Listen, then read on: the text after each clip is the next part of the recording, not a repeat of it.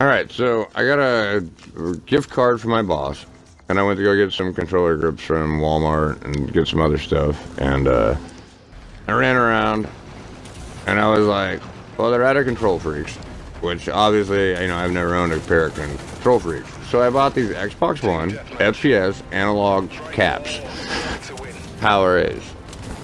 And, you know, I've never used these from Xbox. I've never used the ones from Control Freak. I've used the ones from Candy Grips, which is one of my sponsors, you know, but, you know, that's just normal stuff. So I figured I'd just spend the 10 bucks and be like, bam, I got this. So I tried them on. I really like the way they feel. I've got the tall, the standard tall on the right analog, and I got the dome on the left. And I really love the way it feels. It was taking a couple of minutes for me to run around and knife people and shoot people. And, you know, this is pretty much me learning what I'm doing. I'm running around the map, just kind of chilling out. But yeah, I've never owned that stuff. I really need an Elgato because these kids on the other team were really talking a lot of junk. Sorry if you hear like some weird noise in the background. That's a space heater and I'm in the basement recording this. So, you know, it's cold down here. It's wintertime. And every once in a while you might hear a kiddo over here, she's trying to wake up, so she might bust out with some yells and some speech that are totally inaudible.